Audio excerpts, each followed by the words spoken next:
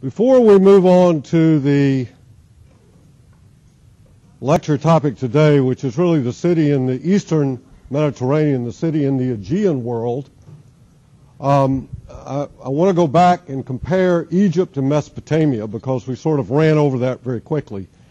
In the last lecture's PowerPoint notes, you will see images of two places. One is Hattusis, which was the headquarters of the Hittite Empire in central Turkey, a very powerful Indo-European speaking people who apparently migrated into that area, displacing the existing indigenous population.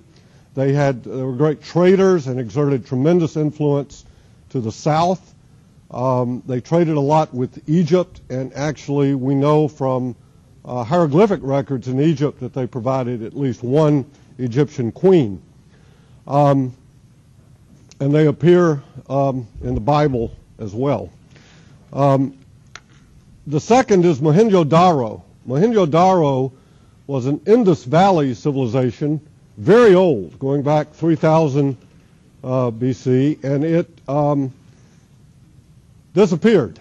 And we're not sure why it disappeared. There were two cities associated with it that have been excavated. This is known as the Harappan civilization. And they were apparently related to the sort of Indo-European groups. And we say that because they use orthogonal geometries, and there are certain indications that some of the cultural affinities were similar to some of the things that we see later in Iran and other places that were Indo-European speaking. But these people disappeared, and who they were and what they were, we don't know. So the two cities were Mohenjo-Daro and Harappa.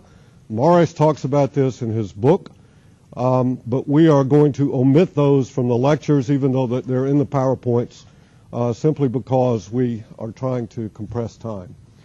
I do want to compare Egypt and Mesopotamia, however, because I think it forms this sort of polar opposites of a dendritic pattern in the case of Mesopotamian cities, as we saw at Assur and Ur, and the orthogonal geometries of large areas that are planned as a unit that we see in Egypt. And I want to draw a very important comparison between those two. This is Uruk, the sister city of Mesopotamian city, sister city of Ur. And we see at the core of this, it was in fact a temple complex, probably associated with a very powerful ruler. And then it gets rather vague as this artist's reconstruction moves out from that monumental core. But it was probably very much like Assur, which we would see here in this dendritic pattern of sort of dead-end streets that are really tertiary streets operating off of secondary streets, which are operating off of primary streets in this kind of dendritic pattern. And it's probable that in these places what you had was a large extended family. It's around the red area that you see here, in which there are various entrances that are possible to recreate in this German archaeological map from the early part of the 20th century. In contrast, Egypt used orthogonal geometry, and their cities show all the hallmarks of being planned as an entire unit. We know a lot about Egypt and their monumental complex. Surprisingly, monumental architectural complexes, we know surprisingly little about their cities.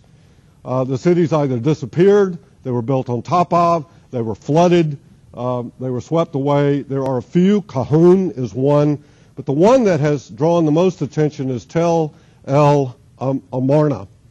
Now, Amarna may or may not be typical of all of these Egyptian cities that date back into the second millennium BC. But I say they may not because it was built by a peculiar pharaoh who for a very brief period sort of elevated Atun-Ra as the one god from whom all others. So he was a monotheist, which is very different from all that came before him and what became immediately after. So there's some questions then, well, if he was peculiar enough to do that, then is it possible that he was peculiar enough to actually have created very different kinds of cities? And the answer is we don't know. because there just isn't enough evidence to be conclusive overall, at least none that I am aware of. This was a royal compound that was built by Akhenaten, and it's built in several pieces. Now, what's interesting about this, I think this is typical of Egypt because they were in this, unlike the braided rivers that we see in Mesopotamia, the Nile is in a very narrow channel until it gets to the Mediterranean, where it fans out into a delta, a regular delta. But it has a very regular floodplain, and it floods to that area, and you can almost stand on a line where there is green and there is desert. And that was the entire lifeblood of Egyptian civilization. They didn't have too many enemies because they were protected by substantial desert on both sides, so these cities typically did not have defensive walls. And they were strung out along the river, up and down the river, because the river was the primary, not only the lifeblood, but the means of communication and transportation as well, as it still is in many respects. And what we have then are a series of these that seem to be, at first glance, disconnected from, one from the other. What we're really looking at here are unexcavated areas with a royal road that is paralleling, in fact, the river. And there's a slight rise in the ground, and typically Egyptian cities, Egyptian architecture in general, would be built on this slight rise, right, not on the arable land, but just outside the arable land. What we have then is a temple complex to Aten-Ra, the great sun god, Ra or Re, and a series of royal buildings or buildings that were associated with the pharaoh. Military headquarters, here is the pharaoh's house. Here we have a sanctuary, storehouse in the service of the Aten. This is where the relics of the god were kept and so forth, that kind of thing. And then storehouses here, and then this large temple that we have here to Aten-Ra, which is always in this kind of this procession along a central axis. As we move down the river, or in this case up the river because the Nile flows north, we see these residential complexes that we see here, often referred to as Complex B. The assumption is that these were satellite towns, or the working part of the town that was associated with the activities of the pharaoh. Now, when we sort of begin to examine bits and pieces of these, though, what we see is something quite different from what we see in Mesopotamia, and that is regularized units that are clearly a subdivision of an overall scheme, an overall plan. And whenever you see this kind of regularity, what it means is that you are looking at something which is planned as a unit. Now, A.E.J. Morris and many other authors will use the term organic to describe this kind of dendritic pattern that we see at Ur and Assur and other places. This is a term I reject. I do not believe that cities are, in fact, bacterium. I don't think they grow in a petri dish. I don't think they are, scattered seeds that just somehow take root. They are planned, but they may be planned on the margins by a process of accretion. Someone is adding to something marginally without an overall plan, all right? And so it takes on this pattern which doesn't conform to any sort of known geometries such as this, and therefore many authors will use the term organic. I believe it is an incorrect term. Nonetheless, it's a textbook for this course. When I say an organic pattern, that's what I mean, okay? It doesn't mean that it's actually growing like my dog or something, okay? Weeds in the yard kind of thing, The difference, of course, is that this is a signal that we have a very high degree of social and political organization. That the laying out of a city, the laying out of a town was a serious enterprise that was done in a hierarchical way with an intent, right? Now, this is very old, really old, and it's really difficult to know what exactly the intent was, and archaeologists, people who study these things, you know, there are whole conferences where they get together and this side of the room debates that side of the room on what all of this really was. Nonetheless, I wanted to point this out because it is in stark contrast to what we see in Mesopotamia, right? Stark contrast. Mohenjo-Daro does, in fact, exhibit some of the similar qualities, but in the case of Mohenjo-Daro, we don't have writing, we don't have other things, so we don't know, all right?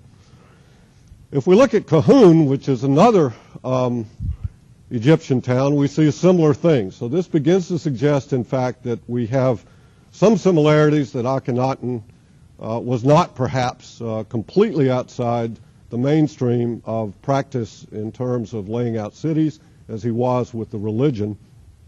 But clearly what we have here is something which is planned in, as an overall idea of a city.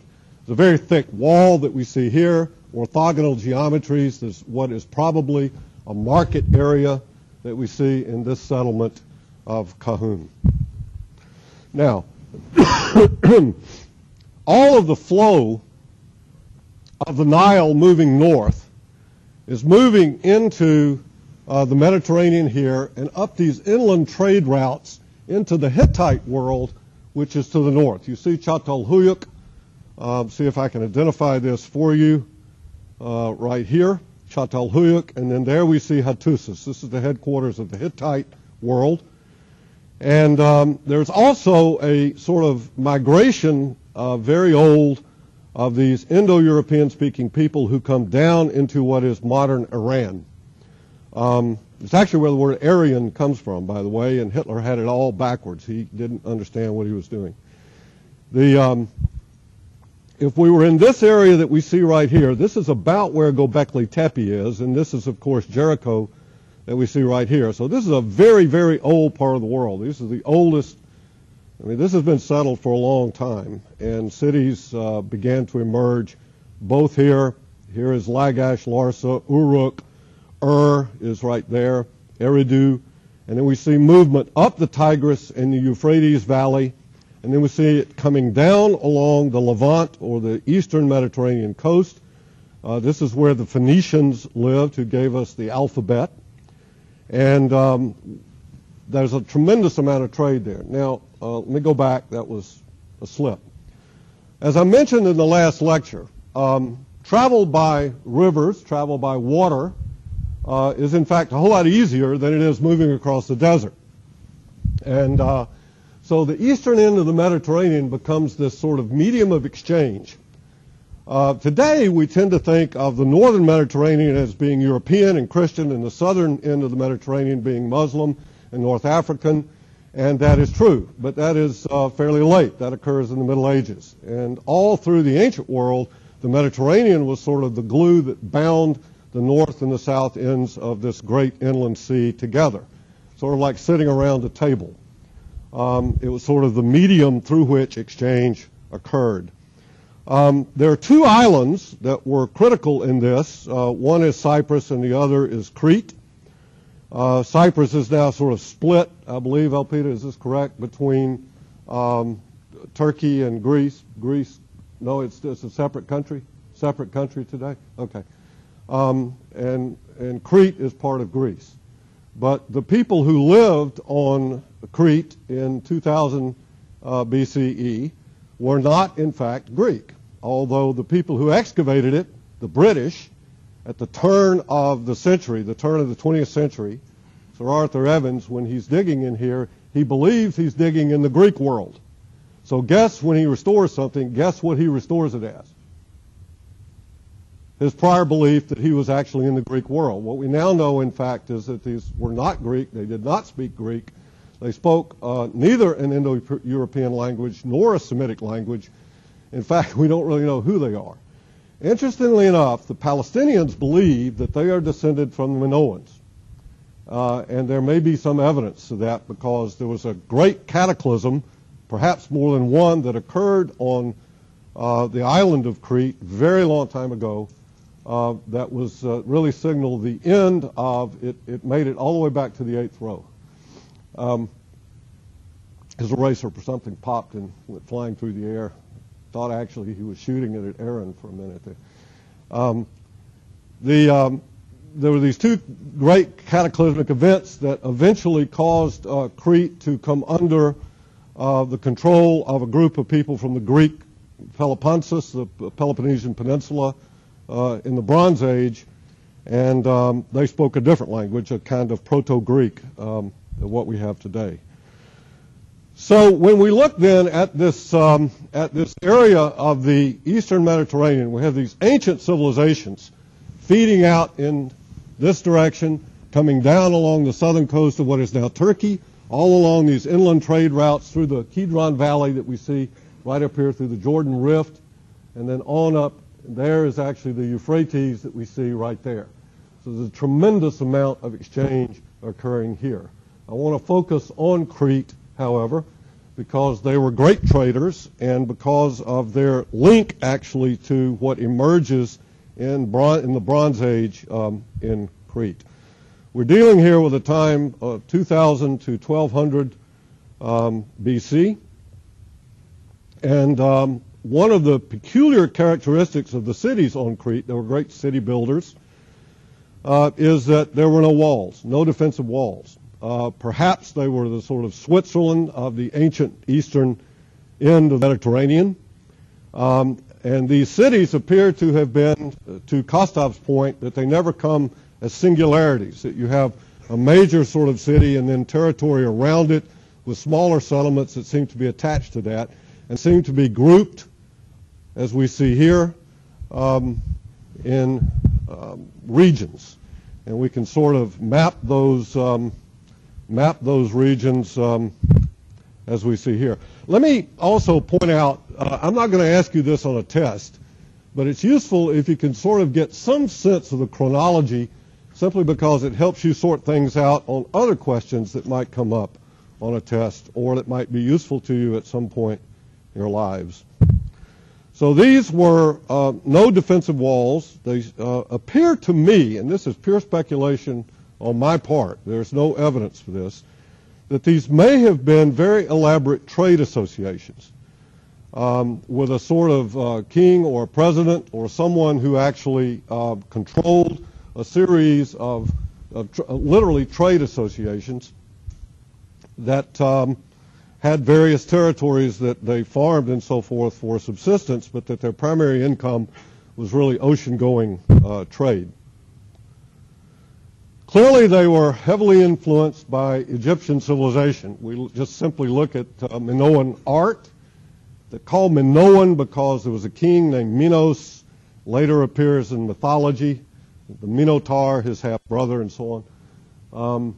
And we look at the pose here, and we look at the pose here. I mean, it's very clear that there is a relationship between this and this, culturally.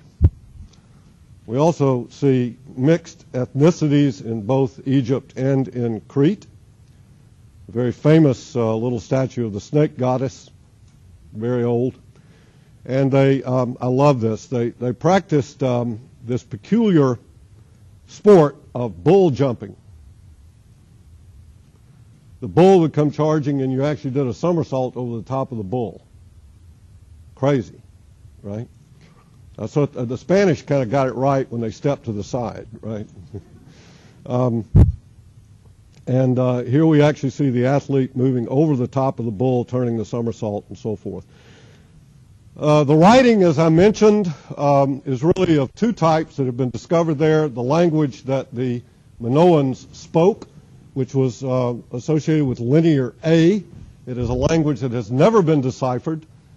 It was replaced sometime in the 12th century before the Common Era by linear B, which is a kind of Proto-Greek. In both cases, these symbols are taken probably from the Phoenician. Certainly linear B is taken from alpha, beta is taken from the Phoenician syllabary. So linear B was actually deciphered by a young architect named Michael Ventris, who was a Brit who had attended a lecture sometime right after the First World War, and he became fascinated with this, and he worked on it for a very long period of time until he was able to decipher it. This comes from the very famous disc of Phaistos that we see here, which has linear sort of hieroglyphs on one side and then linear B on the other. You can read the text when you download the lecture. Now, there are cities in some. I'm not sure that I'm convinced these were cities by the definition that I'm using in here, but we'll call them that. I think we do see some Egyptian influence here, and what we're looking at actually, though, the reason I say they may not be cities is that what we're looking at is really a royal compound around a public court, and it's possible that this was used for all the sort of public activities, including bull jumping. If someone committed a crime, we could imagine they're judged in public here, that the political life of this place unfolded in public. And then around it, what we see actually, of course, are storehouses, warehouses, places for the military officers and others, along with houses and so forth as they spill down the hill. But the core of this, the center of this, is this royal compound, this royal palace that we see here, opening out onto a public court. This is not something that we see opening out like that in Mesopotamia or in any place else. This seems to be their unique contribution. These were very, very small. This is Malia, the part that has been excavated. There's that courtyard that we referred to. Here is a reconstruction of it, an archaeological drawing in which we see these storehouses and things that are associated with the royal activities here, almost as if it was like a monastic compound in the Middle Ages. I mean, it's really remarkable how tightly packed and how small these areas actually were. This is at Phaistos, where the disc of Phaistos was discovered. And there we see the paved court here, again opening out with this corridor back into this outdoor room, which was probably the throne room that you see up here as 7-4, number 7-4, or 74 that you see here on the, if I can get the cursor to come up, that you see right here around this peristyled courtyard. And you see this monumental set of steps that comes up here into this hypostyle hall, which then had a very narrow passage. So most likely this was for meetings and other kinds of things. But it appears to me that all of this is actually associated with the activities of the royal court, or the leader, the ruler. Okay. This is an artist's reconstruction of the palace at Knossos from the southwest. Knossos being the largest of these cities. And we don't really know that much what they look like, but this is a reasonable reconstruction, I think. Quite sophisticated, with plumbing systems, drainage systems, indoor plumbing, pipes, terracotta water pipes that are brought in. And then here we see one of those paved courts with the monumental stairs coming down. And we can imagine their religion, festivities, holidays, holy days, and so forth would occur around this court. Now, this is where it begins to go wrong, and that is that at Knossos, Arthur Evans reconstructed this, and what we have is Greek ornamentation that we see here, and that is now believed to be incorrect. The inverted columns clearly owe more to Egypt than to anywhere else. And there we see then how it is possible, in fact, to reconstruct this from the archaeological remains. This caused a great stir in the late 19th century when it was discovered. Unfortunately, when scientific archaeology was in its infancy in the latter quarter, really, of the 19th century, so much was destroyed in the process or restored incorrectly that it is impossible today to recover what was originally there. This is the throne room of the palace at Knossos, and I think this decoration actually is authentic. There was enough there to actually reconstruct these murals that we see on the wall, these fresco paintings, pigment into wet plaster. And here we see the ruler and then his council sitting around him on either side. Now, for reasons that are complex and controversial, as anything this old is, the Minoan civilization came to an end, and it was at least one cataclysmic event, probably two, possibly three. The most likely was an enormous tsunami, an enormous tidal wave that resulted from the eruption of a huge volcano here on what is now the island of Santorini. Very beautiful place. A lot of people go there on their honeymoon, climb the mountain and watch the sunset. But what they don't realize is that they're actually on the rim of a huge volcano. And that if you sort of look at it in detail, you can see this enormous cone erupted. It probably put a wall. There is, in fact, some evidence that it put a wall of water 40 to 50 feet high, came and simply destroyed all of the coastal cities, including Knossos. It is also, there is some evidence, by the way, that the Black Sea was originally not connected to the Mediterranean, that it was much lower than it is today, that it was fresh, not salt, because there are remains of human settlements found below the present water level. And it's believed that, in fact, when this volcano erupted, the earthquake broke open the channel at the Bosporus up in here and connected the Black Sea that we see here into the Aegean that we see here, into the Mediterranean.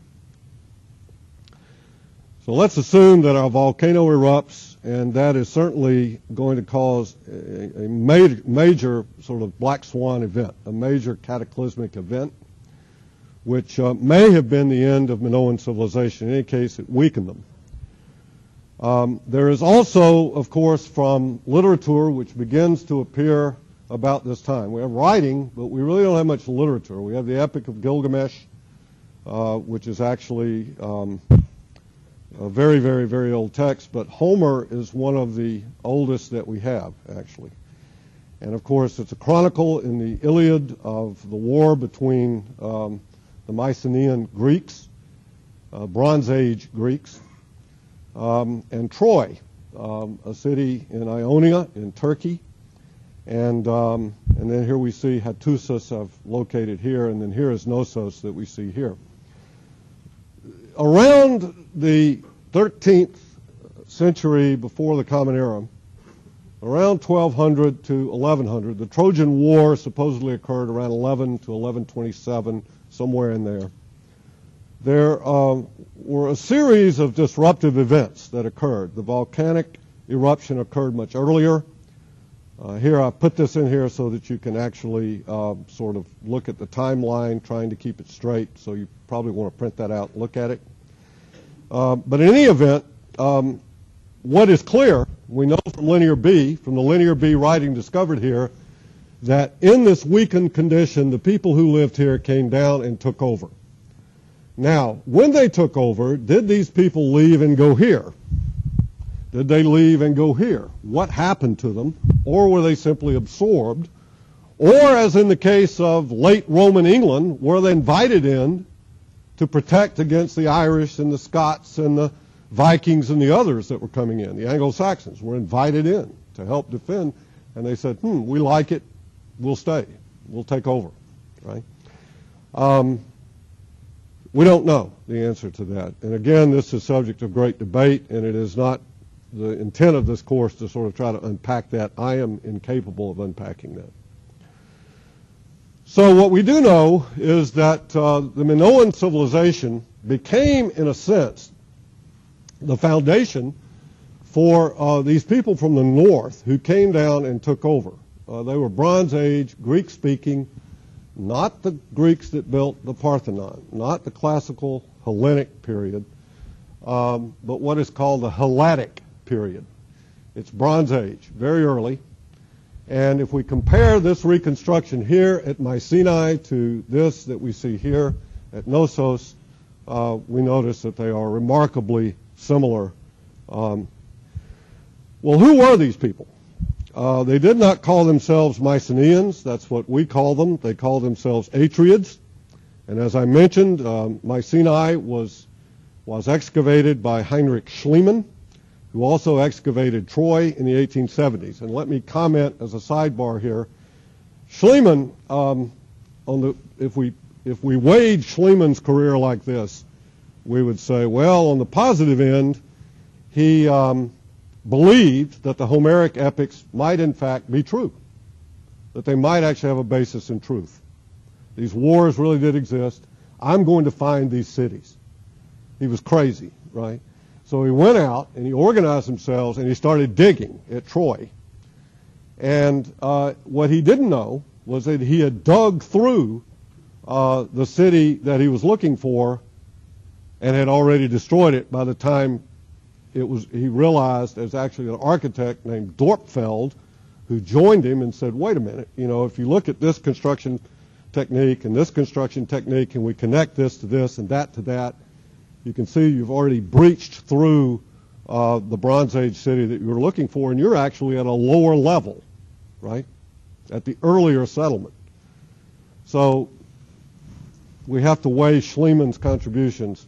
When you see drawings and very early daguerreotype photographs of these excavations, including the one at Mycenae, they are out there with mules and carts and shovels and pickaxes. Now, I don't know how many of you who've been on a modern archaeological site, but they are down there with microscopes and camel hair brushes, okay, very carefully recording every little thing. These guys are out there with pickaxes and carts, and they're shoveling stuff into the carts. It's almost like they were vandals, right? So a whole lot was destroyed in the process. Now, he believed that he had actually discovered in a tomb, very famous tomb, the grave of Agamemnon, and that this was his desk mask. Well, it wasn't. It was much older than that. But nonetheless, these are some of the things that Schliemann pulled out of the site at Mycenae. Fortunately, it was pretty substantial, and as a result, we have at least the walls and the outline of pretty much the entire city. It's still there. Some of you have been there. Let me see the hands of the alumni who've been there, right? It's pretty impressive, isn't it? And so what are we looking at here? Now remember, these are the people who took over Crete. The first is, you see 1, 2, 3, 4, and 5. 1 is actually the gate into what is essentially the upper city. So you think of this as an onion. At the very core is the royal compound here and the temple here. That is walled. See that? And there's a kind of waiting area or forecourt here before you pass into the gate into this house type, which is called a megaron. Well, that road that you see there actually comes in through another gate that we see here. This was not the wall of the city. This was a kind of secondary wall, protective, defensive wall, and then outside of that was the working part of the town, down the slope, down here where 5 is that we see here. So 1 is the very famous Lion's Gate, one of the oldest bas-reliefs, one of the oldest.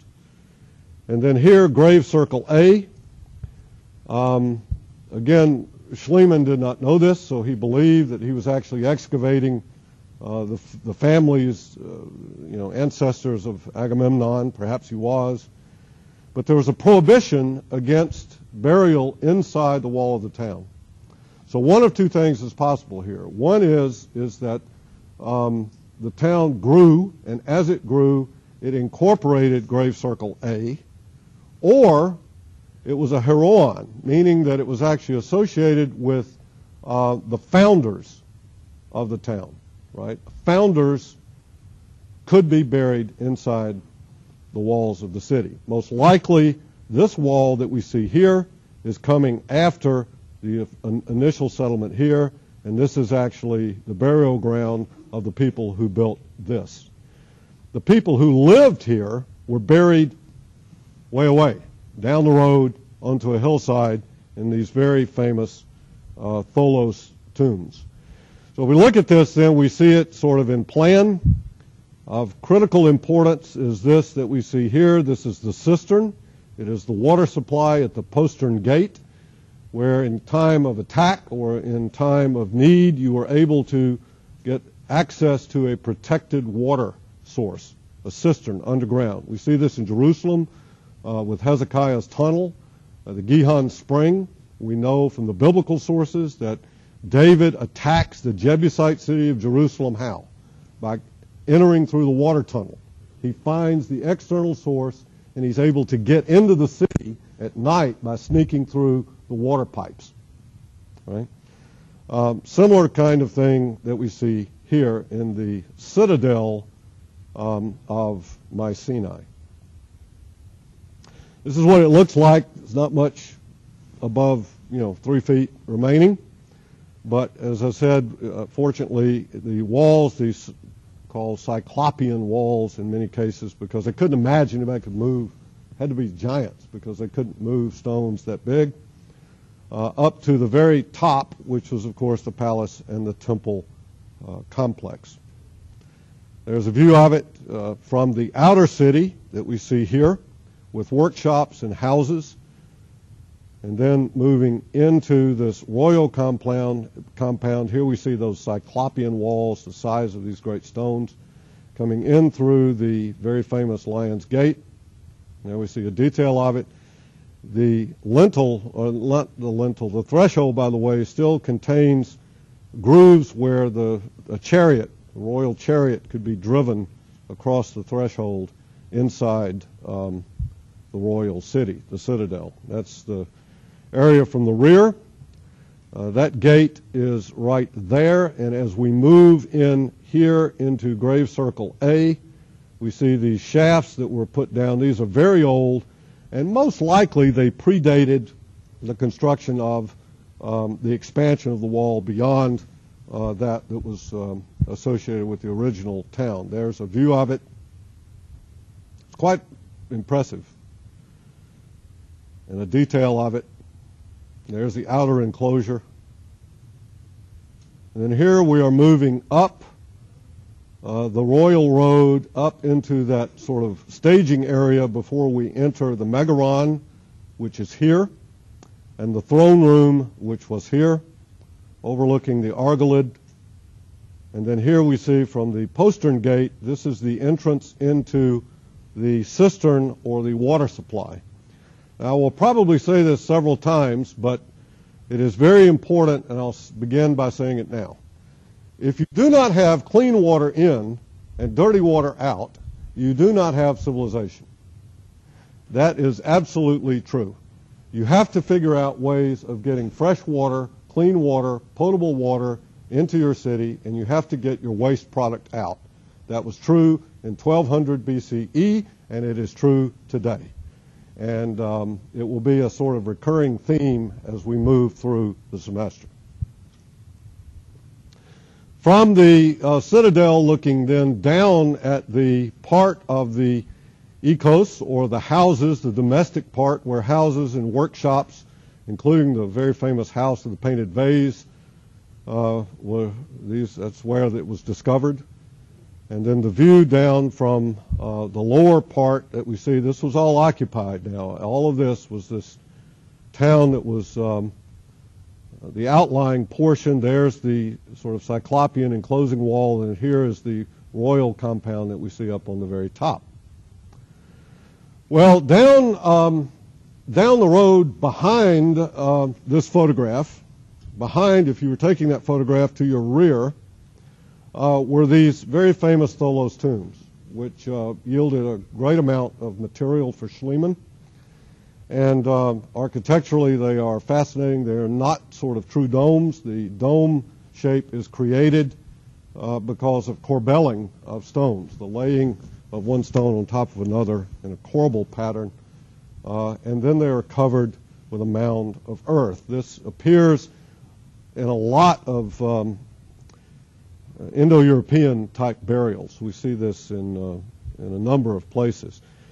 The very impressive, though. Look at the chamfered stone that we see down here. There's very elaborate door posts that are now missing. The term tholos is the shape of the building. It means round.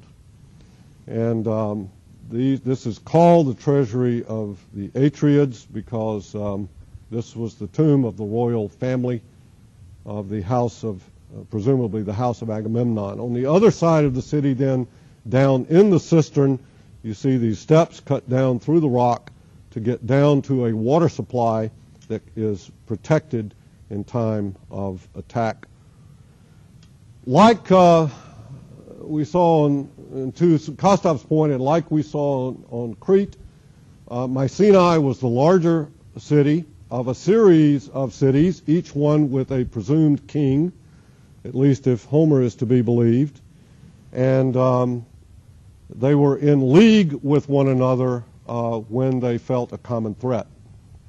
A number of these you see here at Mycenae on the high point, Tiryns, which is a few miles to the south of Mycenae, with its 20-foot thick walls.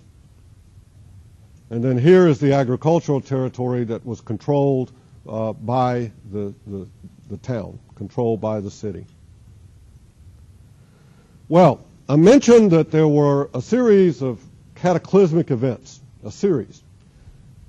Certainly with Crete, it is probable that the eruption of the volcano at Thera, Santorini, actually caused the weakened condition to the point where they were vulnerable, and the Mycenaeans simply came in. Either they were invited in or they came in and took over. In any event, linear A is displaced by linear B.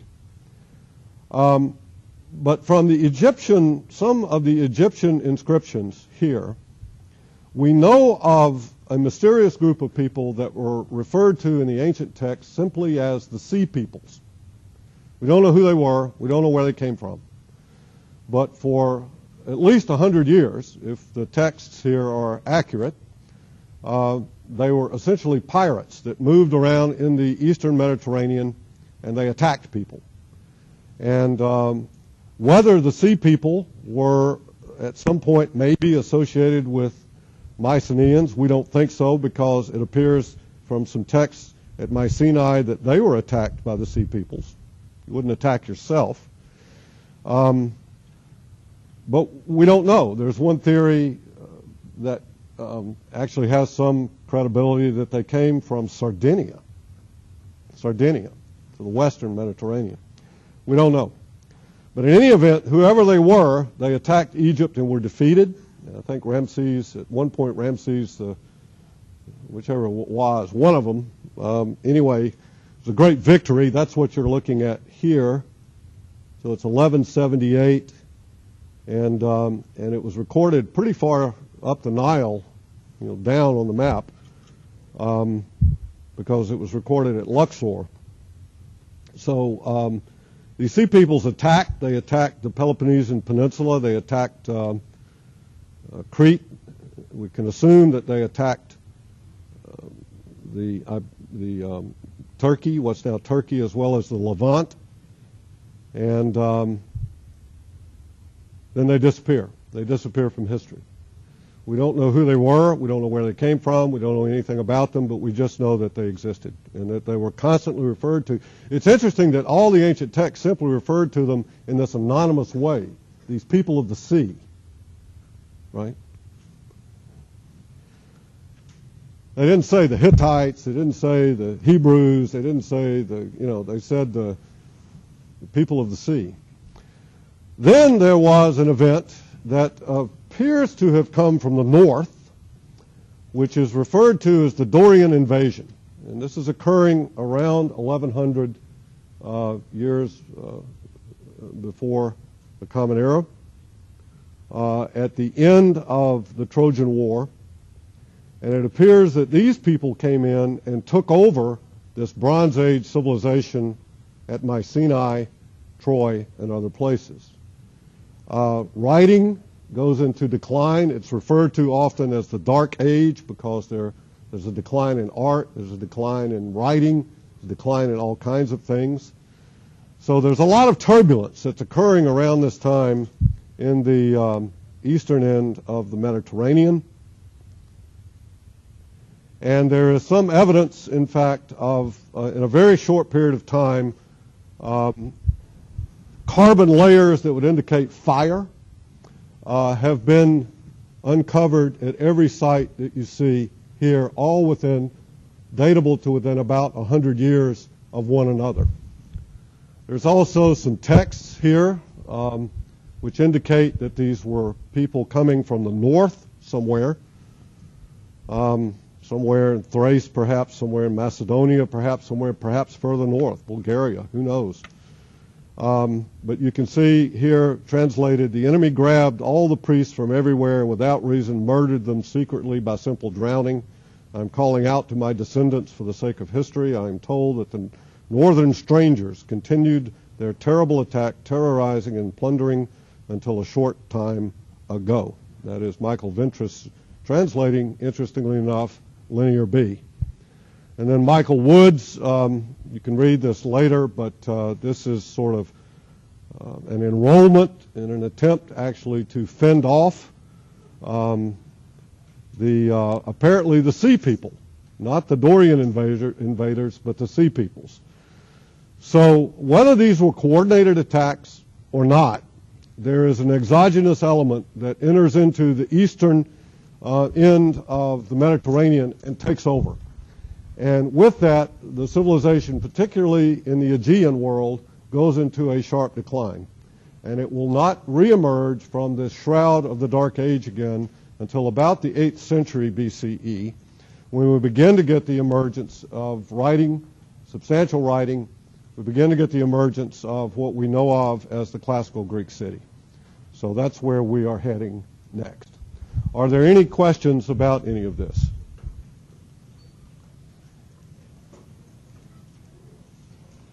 Is that reasonably clear? Okay. Two things to remember here. What? Mesopotamian cities had what kind of structure? Dendritic. And Egyptian cities had what kind of structure? Orthogonal blocks, correct. It's the most important thing.